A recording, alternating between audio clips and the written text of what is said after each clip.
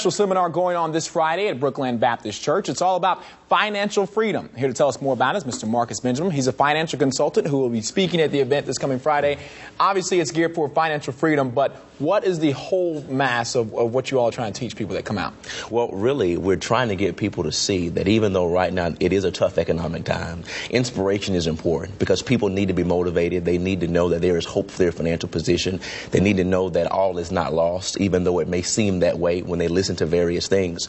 So we want them to see that their financial life is just a part of their life. And we want to get that part straightened out, taken care of, motivated, and inspired.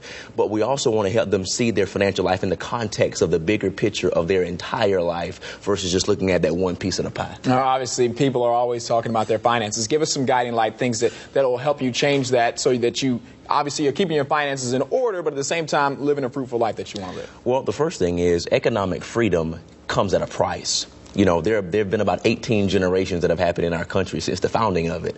But really on about 2 or 3 of those generations, the last 2 or 3, have really seen economic success in terms of opportunities, in terms of creating wealth, growing wealth, etc. So what we have to do is be willing to pay a price temporarily in order to see the kind of economic success that we really desire to see.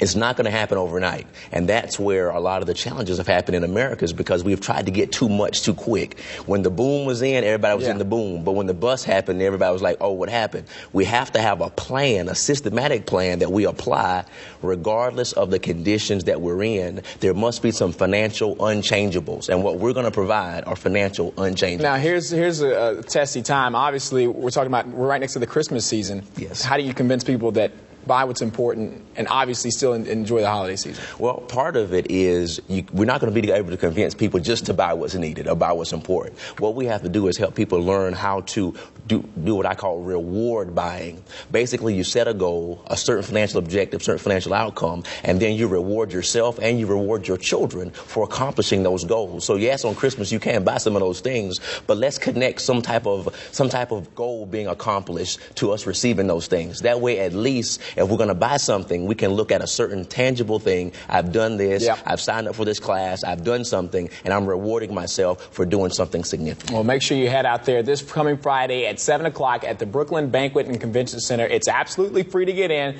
but remember, the point of the message, financial freedom is not free. Thanks a lot, Mr. Benjamin, for coming in. I appreciate it. We'll be back here with more of your top headlines after the break.